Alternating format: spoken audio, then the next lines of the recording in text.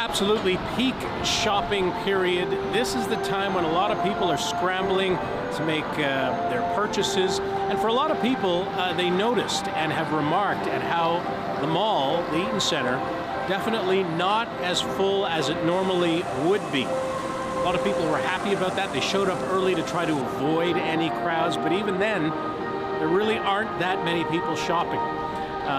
For a number of people, they have a concern that because of the new Omicron variant, that they could put themselves at risk. And so one of the whole points of arriving early was to mitigate that risk.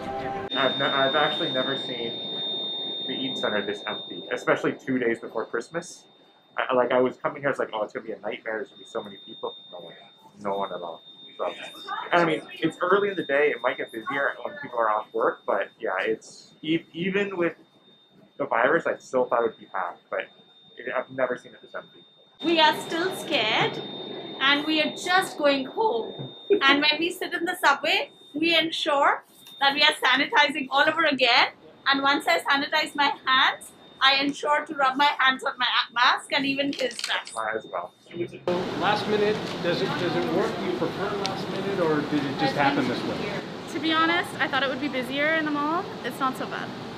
Yeah, so we did some shopping. I think it's okay. Oh, it's true. The mall is pretty empty. It's pretty empty, yeah. I think it's maybe because it's a weekday during the day. It's not so bad. Yeah, I think people are scared to come to the mall, you know?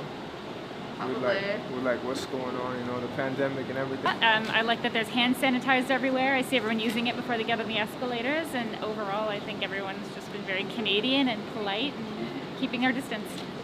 I'm an Amazon shopper, and so when I get a chance to come out and shop, I get it all at once. Yeah.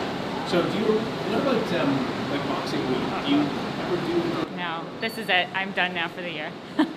And then there's the whole look ahead to Boxing Week, Boxing Day. For a lot of people, they anticipate sales happening and cashing in on some deals. But this year, a number of people have said that they don't think deals are going to exist because of some of the issues that have cropped up during the year regarding supply chain problems and overall pricing. So Boxing Week, Boxing Day might not be the way things have been in the past.